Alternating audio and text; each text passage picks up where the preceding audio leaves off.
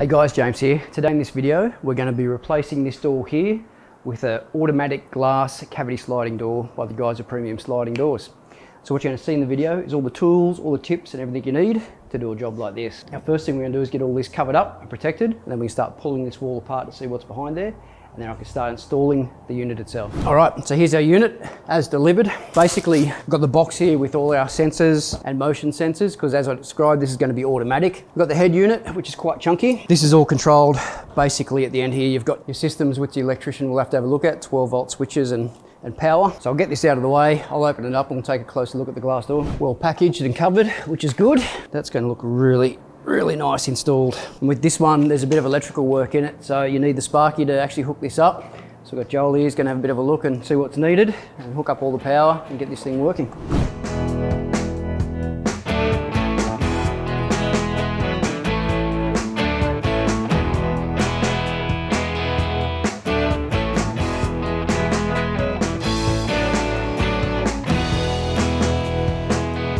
So the next stage now, because we're about to put the cavity sliding unit in, we've got some of these tiles that we need to replace where the old wall is.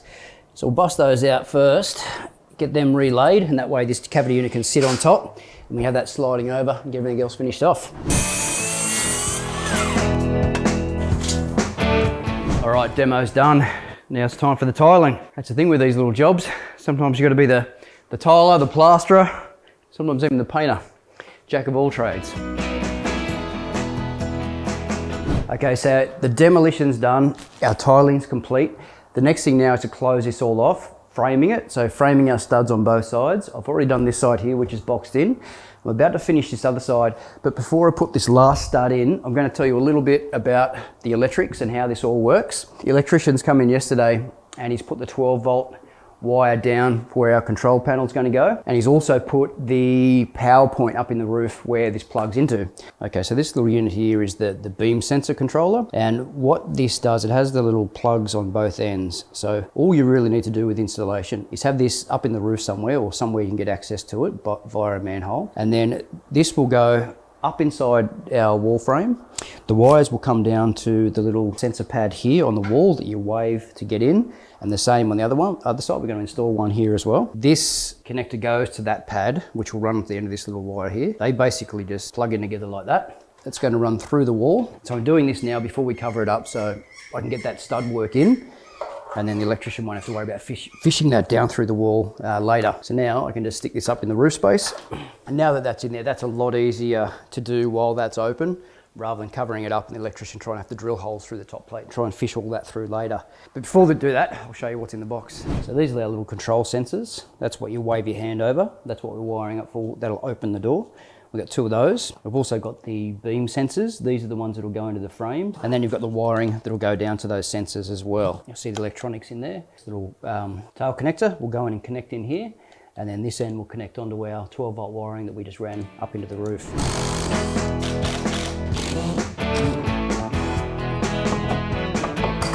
All right, now like with the standard cavity door install, because I know my unit's sitting on this side here, I want to measure out from my studs basically where the edge of the carcass is going to come to, and then I want to pack that bottom rail so that when I sit this on, that's already sitting perfectly level. So working back, I'm just going to make sure that I've got a nice level base and just slide my packers through where it's going to be nice and solid.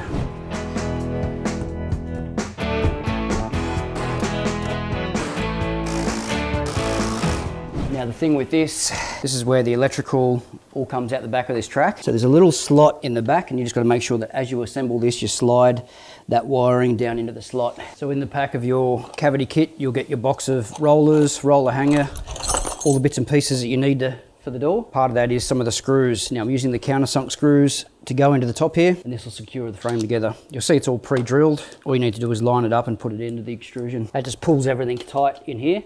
Now I'll do the other side. Like on all these cavity sliding door frames, while it's down, it's a good opportunity to take the time to drill out into the back of the aluminium and down to the bottom of the aluminium where your fixing points are going to be.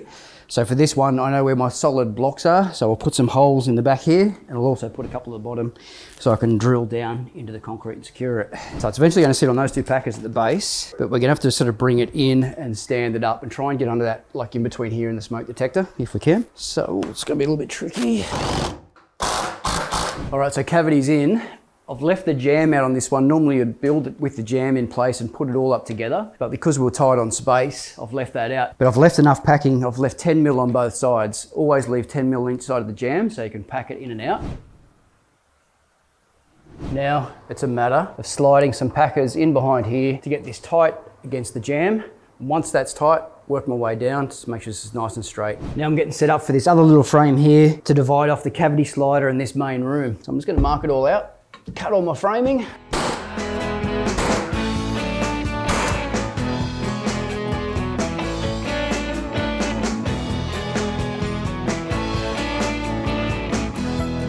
Okay, now that the jam's in, the last part of the electrical are these beam sensors.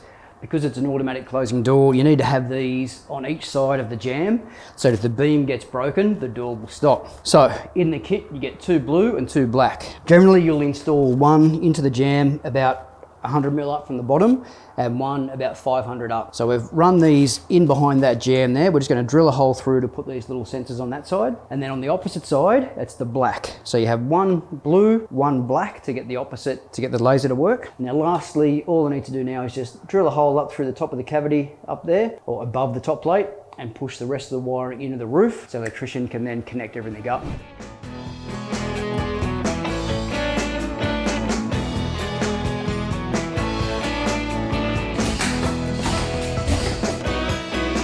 All right, now that our cavity's in, the last part of it is the installation of the glass door.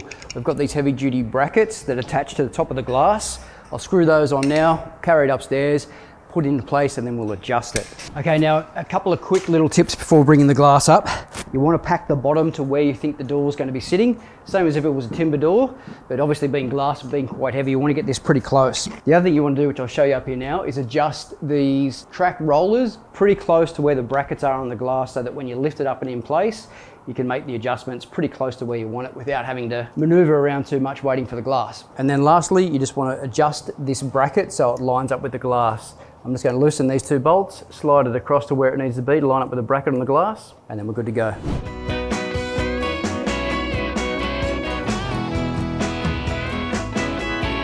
All right, so that's on and operational. You can see now the door opens. I think it's got about a 3-second lag time, and then it closes again. It initially had its little programming where you set the door halfway, goes back, learns the stop, goes forward, learns the close, and then it's automatically set up. Now with these little beam sensors, you just wave your hand over that. You see the door automatically opens up. All we need to do now is finish packing this jam. That was probably the biggest thing that I've struggled with getting that in. I probably should have left that off first, but now that I know next time, leave that jam out, fit the door, then put the jam on and pack it, finish it off. But very happy with how that's gone. Now we'll do some arcs, get it all painted up, job done.